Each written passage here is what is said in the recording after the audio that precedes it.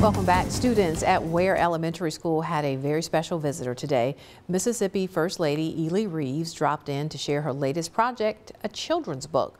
Reeves presented Mississippi's Fred the Turtle to students this morning. In the book, Fred the Turtle poses a series of questions designed to encourage students in engaging in thought-provoking questions that are critical to child development and problem solving.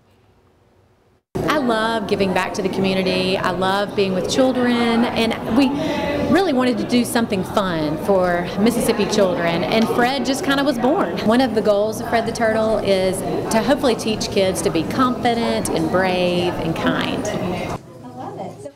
Weir Elementary was one of 5 schools scheduled to get the initial distribution of the book.